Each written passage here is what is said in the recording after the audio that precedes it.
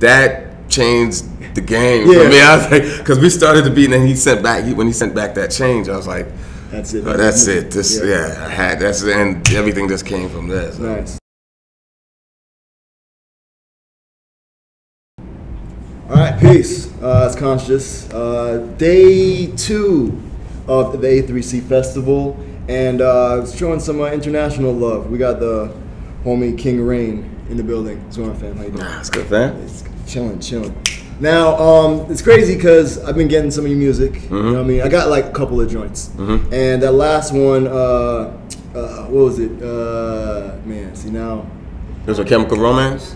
I played that one. Before that. Joint. No, but the one, A Pretty Girl Lost. Pretty Girl Lost, right? That, we had people call up, and he's like, yo, what's that song? What is that? You know what I'm saying? I'm like, yo, that's Canada hip-hop. You know what I'm saying? Like, oh, that's dope. So I gave the name, and you know what I'm saying, the whole thing. And that's off the new album, right? Right. What's the name of that joint? Pretty Girl Lost. So the album? Yeah, Sincere. Yeah, but yeah, that song, Pretty Girl Lost, it's like, that's the one that I always feel like, I can't say if it's my favorite, but it's the one that I feel like is going to probably get the most love. Yeah. You know, so it's like the sleeper. I'm waiting until things build up to drop that. Did you know that going into it? Like, when you heard the beat? When I was making it? You know what I'm saying? Like, I mean, because it wasn't the last joint that I made, so I wasn't sure. You know, but I felt, it definitely had that potential. Because, I mean, also the message is mad universal. Yeah.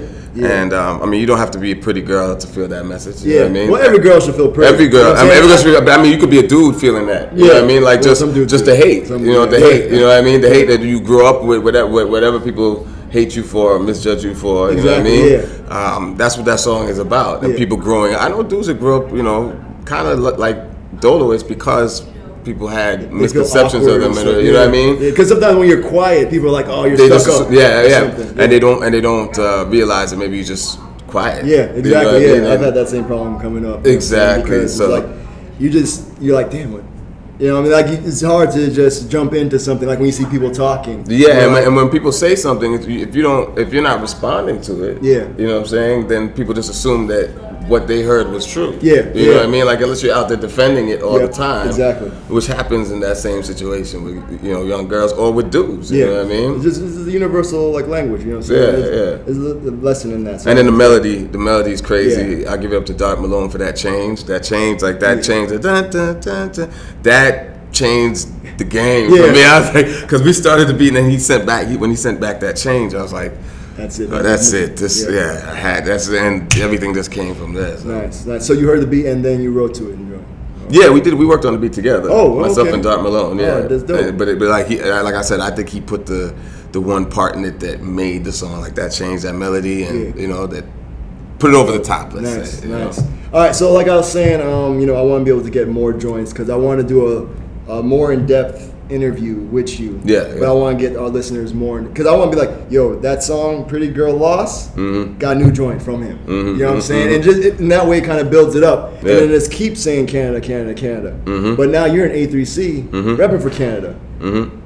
Tell me about the showcase that you got going on. We got a showcase tonight. It's a Canadian 416 showcase, and it's at the department store. Everybody's going and doing like the little 15 minutes and showing what we got. It should be nice. I think it's a hard grind. What's ironic about this though is that Atlanta went through the same thing. Right, and I personally feel like we're up next. So. And it's a T.O. There's a T.O. Toronto in the house. So and there's a lot. You gotta say that dot at the end. Can I people say like T.O? You know how the T.O. dot? The T.O. I don't really like any of that shit. I'll tell you that is true. I try to avoid saying that, but it's hard because it's so much. So everybody says it. But they have nobody's come up with anything cooler yet. And I don't like the 6 either. I don't like that either. So the 6? Yeah, I don't like that. Wait, why is it the 6? Yeah, that's exactly. I don't know. Like, maybe it'll grow on me. 416, but our other area code is 905. We got 905 and 416. It's like Bronx would be like 905 and Brooklyn would be like 416. Manhattan's 416. But it's all New York. Yeah. You know what I mean? So it's random. So now, okay, so I think because it's dope that A3C has these kind of like local showcases that kind of brings it brings attention. You know what I'm saying? Because like we were talking about before, I can understand other countries having problems because they speak different languages. But it's weird when Canada, which is basically, you know, it's all right there. Yeah, like, why do you think that it's difficult to really get that? I don't know, because it's like, well, Drake only really blew up because he came out here. He came out. He came out. He hooked up with Wayne and all that. And he, you know. So what? He tried in Canada. He definitely tried. Oh yeah, no, I've been catching up with Drake from way back. Yeah, you know what I'm saying? Yeah. I've seen him rhyming on college stations. Yeah, so I know he put in work. He put in his work. You know what I mean? And so, like, is it the same thing? Because in Atlanta they had to go out. You know what I'm saying? They had to travel and do more for people to really recognize him. And then plus they have like the So Def. That's here. They have the infrastructure. Yeah, we don't have the infrastructure, and I think part of it is that we still got this little brother complex. Okay. You know what I mean? I don't know if it's on our side or the other side. It's just like we've always been there. Yeah. But we're like the little brother. It's like, yeah, my little brother can rap. It's sort of like Russell Simmons used to talk about Run like that. Yeah. You know, yo, Run can rap. Yo, go fuck with your little brother. Nah, he just happened to be the biggest, one of the most influential rappers ever. So it's one of those things, you know what I mean? It's like I don't think that anybody's being malicious about anything or trying to hold on to anything. I think at this point they know that we can rap. You know, there was a lot of I guess misconceptions about Canada, period. You know, igloos and all that stuff. And people are getting wise now. You know, I mean. Even up till 10 years ago, people started putting Toronto in their raps. And, I think Luda said it in the rap, that was big. And, you know, we go up to Caravana and all that stuff. I mean, Caravana's been... we've been live for a long time. But the thing is that now people are starting to know about it. And I don't want to sound like an asshole or anything, but I kind of liked it when nobody knew about it. Like, I'm selfish. I like it. I like keeping it to myself. I think we've always had a dope city, and it's cool that everybody else gets to see it. For me, personally, it didn't matter whether anybody else is, but business-wise and just for us to grow, everybody got to know. You know, so that's what's happening. As long as you don't have like outsiders coming in and trying to dictate where things are going. Yeah, well, you know that'll probably happen. Well, I think, but if you build up a strong scene, like an independent scene, because like with Atlanta. We built up Tim Hortons and Burger King just came and bought it out. What you gonna do? So but I think, but if people are starting, look at Rhymesayers out in Minnesota. Yeah. What the else is in Minnesota? But they have the Sunset, what is it called? Somerset? I can't remember. Some festival where a bunch of people come out, you know, to that city.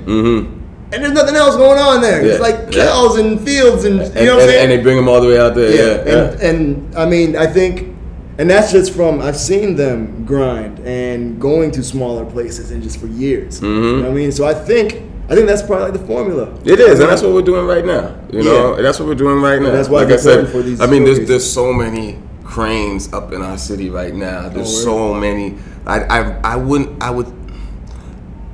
I would dare to say that we probably have the most cranes like on our in our city, period. Like when I say cranes, I mean they're building condos like crazy. Damn, so everybody's moving there. It's just, and you know, like I said, I always knew it was dope, so I kind of like tapping into myself. Now people are coming in. I understand we need that to grow. So. Now the thing is, because you don't want to become diluted with all these people coming in. Yeah, what you gonna do when the money comes? That's what I'm saying. It's like it's a gift and a curse. You know what I mean? Because like I'm from Orlando. Well, I'm not from, but I live in Orlando, and it's like UCF is like one of the largest schools now in the country.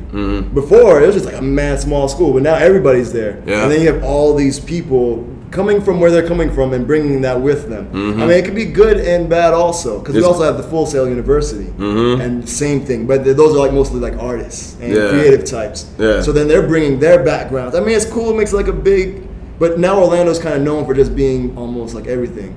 But now we really don't even have like a definitive thing. You know what I'm saying? And that's what I'm afraid of. I think that's what I mean, Canada, period, has always been.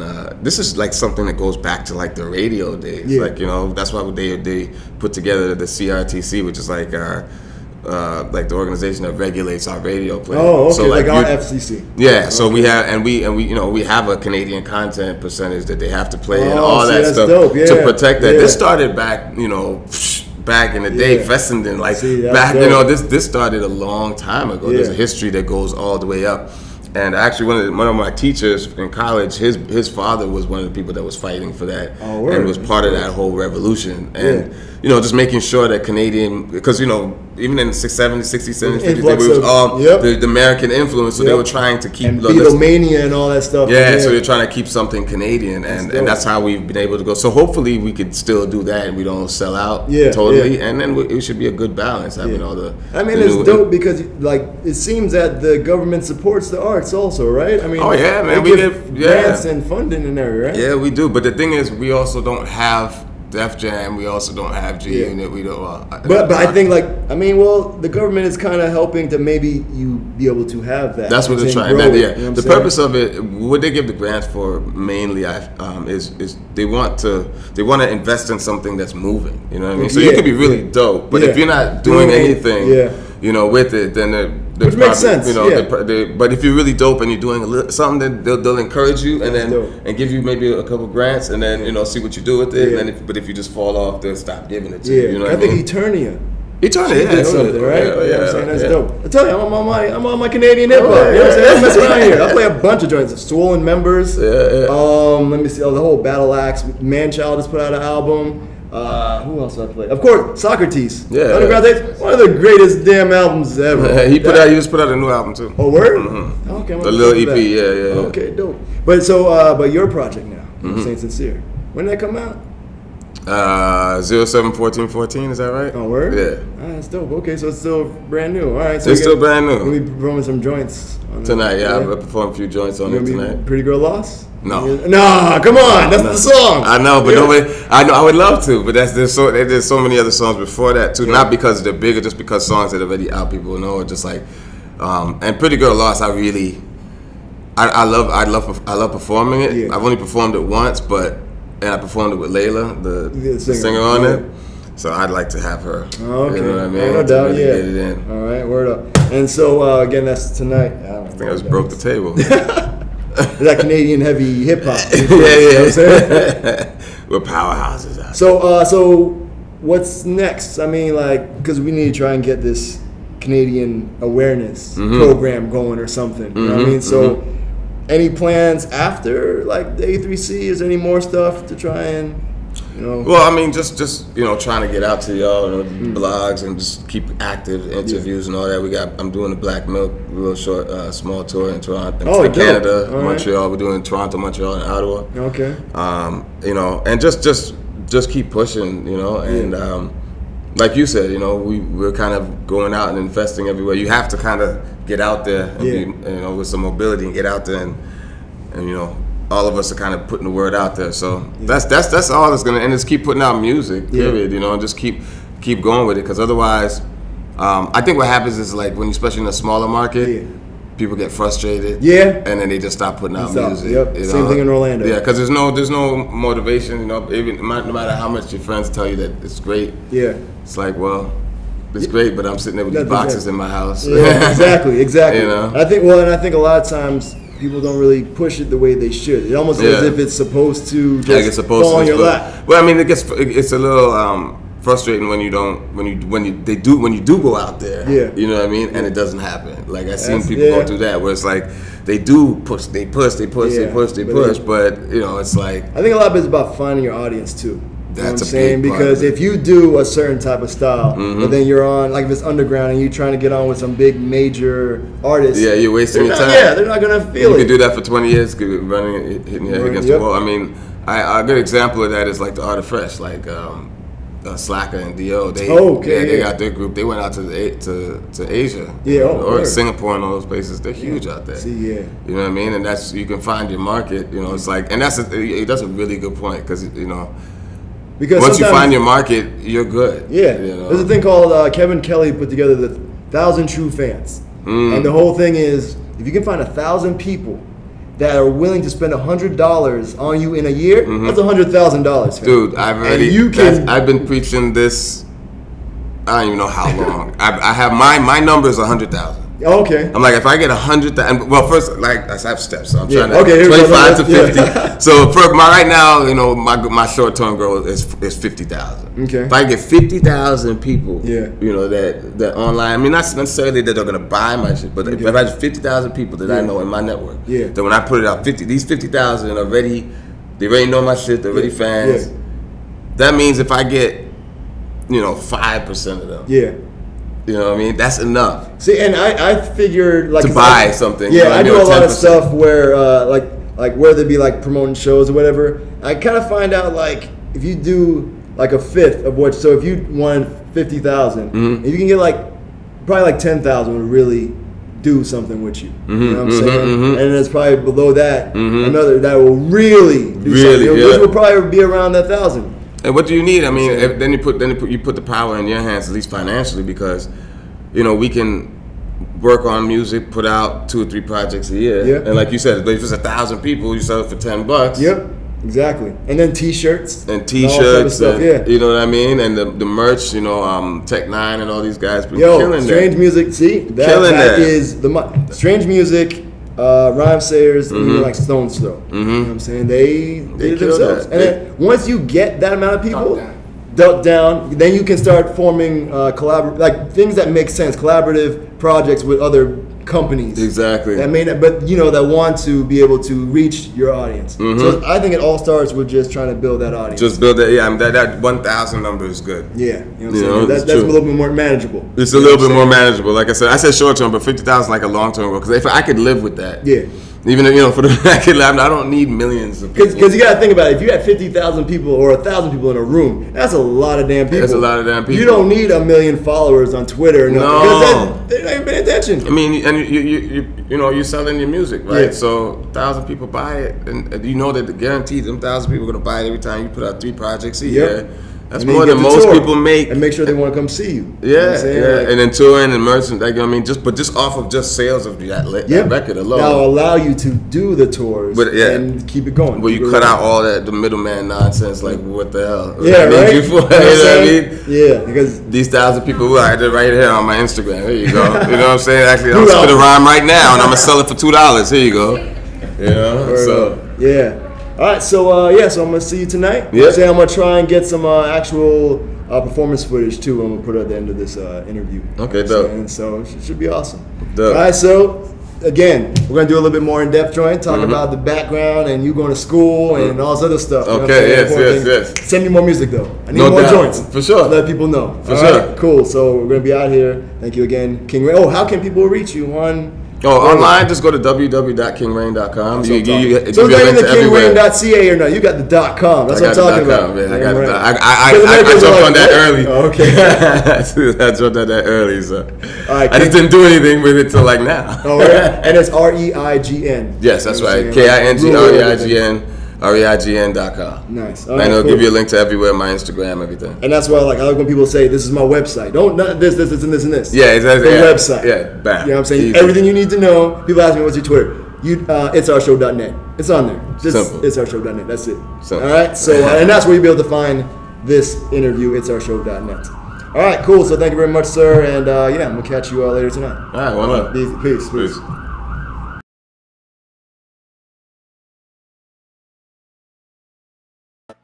Yeah, I can't turn back now. Sound like an old slave song, right? We got too far in the underground. We on that railroad. Harriet, we got to keep going. We can't turn back now. I got one more. Cause we got a whole lot of people we got to get on. Like I said, we flooded with talent in our fucking city. Don't believe the hype. It ain't just one. Yeah. Same problem you got, we got. They see me, and they see this. I see this when I see me. So listen. My neighbors are terrified because I fit the description. That type of tension is what leads to conviction. Sometimes suspicion can create the perception that every young Trayvon has a gang connection. That their perception helped them win an election. He promised to clean the garbage, meaning me and my brethren. Someone so needed found a better investment. Love's never lost with monetary affection. Why is that? Because from the start they never had a connection. I hear deception is an honest profession. It's like they don't know, it don't show, or they don't care what goes on in T.O. Yeah, DJ Grouse, they think I'm a killer. DJ Grouse. They They think I'm a killer. If I was, there would be none realer. I'd forever outsmart them, there would be none iller. Authors would write about me based on my psyche. The lies took, I would pray for each nightly. Psycho, killer, y'all sing it. It goes psycho, killer, Norman. It goes psycho, killer, Norman Bates. Psycho, killer, Norman Bates. Yo, boss, new to my country, yeah, they look at me funny. Cross the street, call the beast like I need intervention. I'm a good guy, feel like a walking exception. That's why I want to give them what they expected. Rob them and beat them down with my madness and method. I get caught till the court, I've been under suppression. But that would support their claim that I'm a child of a lesson. So I turn them all the way down. I want to turn it up and tell them how they oppress us. This feeling tense, I'll be called the aggressor. And jail time is a life-taking stressor. They think I'm a killer. Yeah, put your hands up. Yeah, put your hands up. Yeah, put your hands up. It goes psycho, killer. They think I'm a killer. If I was, there would be none realer. I'd forever outsmart them, there would be none iller. Authors would write about me based on my psyche. The lies took, I would pray for each nightly. Psycho, killer, Norman Bates. Sing it, psycho, killer, Norman Bates. Psycho, killer, Norman Bates. Psycho, killer, Norman Bates. Say yeah. Say yeah. They do that shit. That King Rain shit. They do that shit. That King Rain shit. DJ Grouse.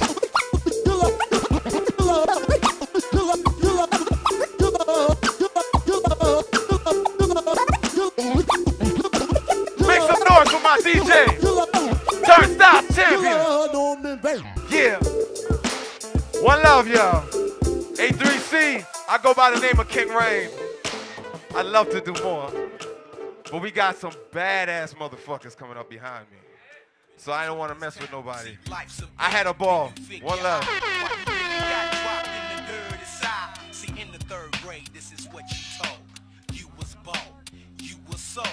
Now they saying Juice left some heads cracked. I bet you Jed Clampett wanted money back. See, East Point Atlanta through this roadblock. Talking about all this flow traffic got to stop. So the big